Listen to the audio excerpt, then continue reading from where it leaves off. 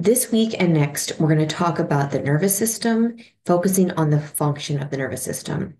We will have the anatomy of the nervous system after that. So these next 2 weeks, how neurons and the other cells of the nervous system kind of function at a cellular and molecular level. So let's start with what defines the nervous system. What is it?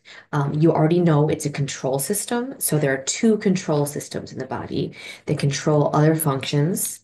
The nervous system, which is over here on the right, and the endocrine system. So I want to remind you, you do know a little bit about it already. Um, Neural cells are excitable. So that is a feature of them. They communicate just like the endocrine system does. So similar thing about these two systems is communication. Nervous system communicates through excitable cells that fire action potentials. Um, these action potentials target other places in the body very specifically.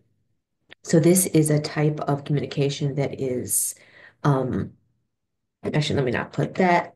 It's a directed or targeted communication. It's very fast and again, very targeted. Could be within the brain that we have signaling or from the spinal cord out all the way to the fingertip.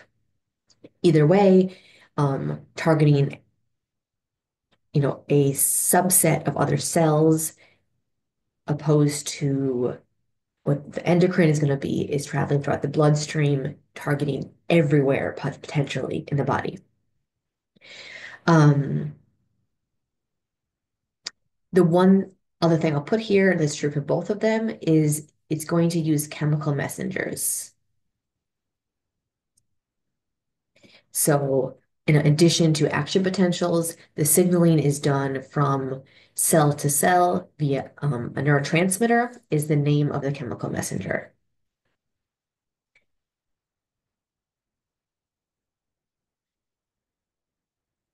is the chemical.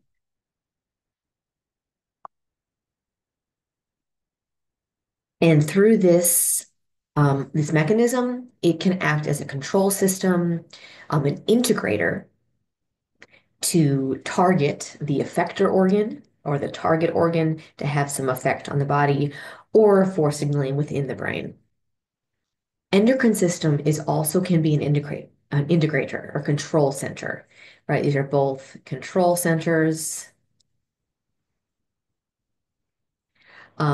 involved in control of other bodily functions. Endocrine, on the other hand, um, works differently. We're not going to go into details of the endocrine system until the spring, but just a little bit of contrast, which you already actually know this, right? We've talked about endocrine system being chemical messengers traveling in the bloodstream. This means the effects are very widespread. So widespread communication.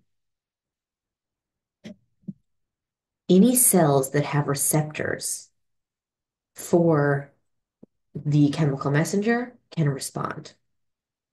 The chemical messenger is called a hormone.